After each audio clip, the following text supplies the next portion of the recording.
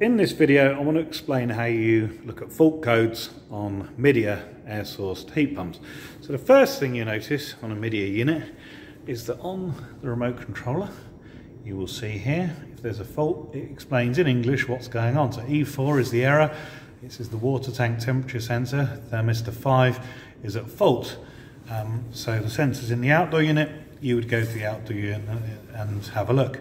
But just in case the information isn't what you want to see, you can also see the same fault code here in the left hand panel of the unit. You'll see here it is on the PCB, and if you need to know what all the fault codes are, if you look on the wiring diagram inside the panel, you can see all of them are listed here and a few more here.